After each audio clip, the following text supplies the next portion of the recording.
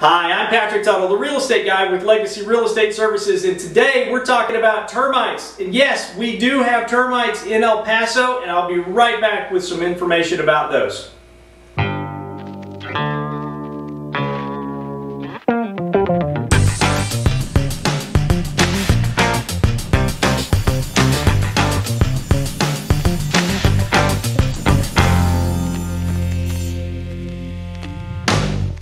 Alright, so welcome back. So today we're talking about termites. Last month I gave you a heads up about rain and getting your parapet walls done, sealing up your roofs and things like that. Today we're talking about termites, and the reason is because I live in West El Paso, and when I moved in I thought, gosh, we're in this dry climate. Certainly we don't have termites here. I've now done 4 treatments on my house to get rid of termites.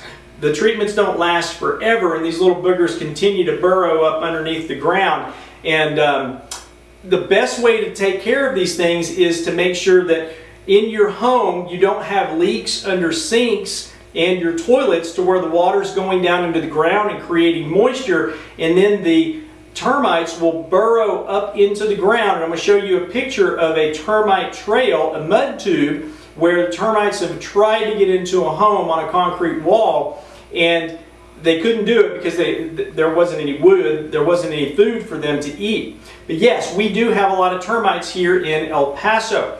And what we're offering to you is this. If you'll scan the barcode and enter, then we will draw a name from all those registered, and we'll give you a complimentary termite inspection so that you can find out whether or not you have subterranean termites here in El Paso.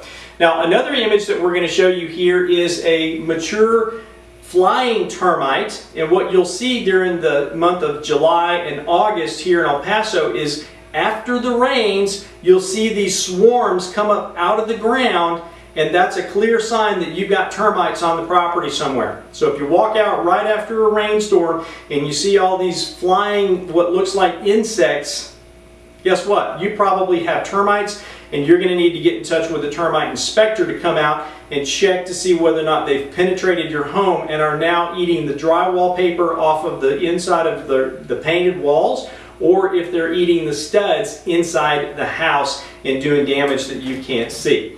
So again, today we're talking about termites, and if you'd like to get into the drawing, just click on the link below and fill it out, send it in to us, and we'll put you into the drawing for that. If I can be of service to you in any way, please let me know at 915-588-1850. That's my cell number, and I'd be happy to visit with you on how I can be of service to you in the real estate business here in El Paso. For now, thanks for watching. God bless you. Make it a great day. Bye-bye.